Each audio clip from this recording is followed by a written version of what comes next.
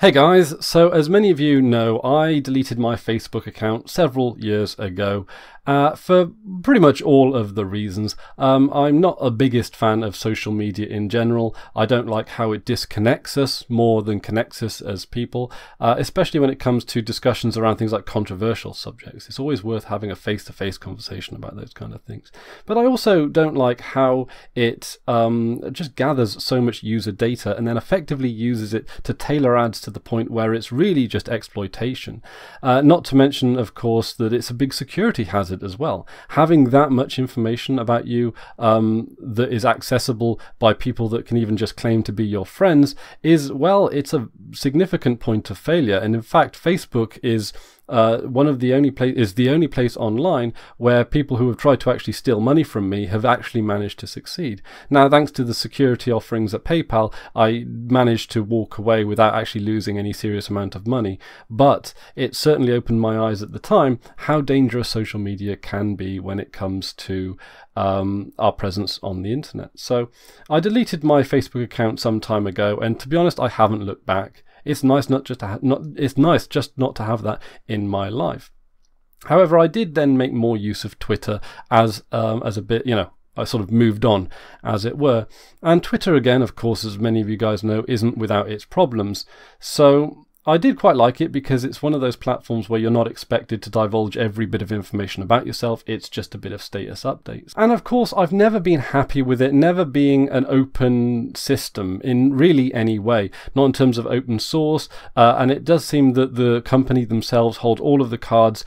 So it has this fundamental problem that most social networks have, where everything you say comes at their permission. You need that company's permission to use their service to speak with people that you know. And something about that has never sat right with me. Not when it was on Facebook, not when it's on Twitter, not when it's on any other social network. So I've recently been making a lot of use on Mastodon, or more specifically LinuxRocks. So LinuxRocks, which you can get to at LinuxRocks.Online, is a part of the Mastodon/GNU social network. And the whole network, which is often lovingly called the Fediverse, is this huge network of lots of different instances of social media that all link together in this sort of big kind of union, but also maintain the small corner of independence themselves. So like I say, I'm on LinuxRocks, which as you might expect is really focused around people talking about their enthusiasm for Linux, which again is somewhere where I feel very much at home. And we talk amongst ourselves, but also have access to this entire universe of other people. And I just wanted to do a quick video to sort of introduce LinuxRocks to you and talk about my experiences in the Fediverse, because I think that in terms of social media, I certainly felt like I've entered it more on my terms. Now, there are like big instances that you can join, but in many cases they're just a like-for-like comparison of Twitter. Joining a small but specific specialized instance allows you to become more comfortable and familiar with the community that you're engaging in, while at the same time having readily accessible bridges to people from all walks of life all around the world. However, when you just take a look at the federated timeline, which is just taking, in many ways, I feel that it's kind of like looking directly into the sun. And if you're going to make use of the federated timeline, my key word of advice there is to make liberal use of the mute button. There is a lot of noise, and when you want to try and distill some signal to noise ratio that's a bit more usable for you, I think it's worth muting a rather large number of people, and I'm sure you'll see why once I get that. It's not necessarily that it's not necessarily like unpleasant people or bullies or anything that you're muting. It's just being able to curate a feed that's a little bit more bearable for you to read. However, this is where the importance of choosing your local instance on this social network really comes into play here.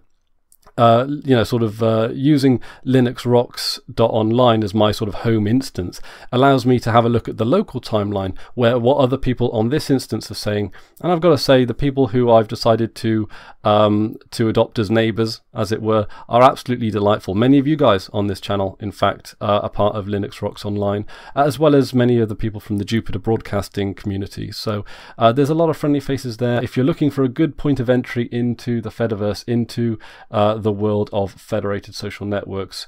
I will put a link to that instance down in the description below. But it's a good place to get a hold of me now, because I gotta say, I've not been a fan of Twitter as of late. It just seems to be in a bit of a death spiral, doesn't it? So whereas a lot of people I know still use Twitter, I've decided to sort of close off my account and use it more as an instant messaging feature for like friends and family who you know, are difficult to contact otherwise, or you know, just tend to favor the platform, so it's the easiest way to contact them, and to actually use Linux Rocks as my primary form of like social media, especially when it comes to talking about Linux. And I've got to say, people seem more engaging about it as well. When you've got like when you've got a specific instance for specific communities or conversation topics, the people there are there for that community and for those reasons. And of course, in these kind of networks, there are a lot of techie people like us, so we generally find a lot of friendly neighbors. But yeah. It's definitely a little bit more of the Wild West in terms of social media than you might expect from very curated social networks and siloed social networks at times. But in that way, it kind of reminds me of what social networks were 10 years ago, when they were actually a little bit more fun and people didn't take them as seriously.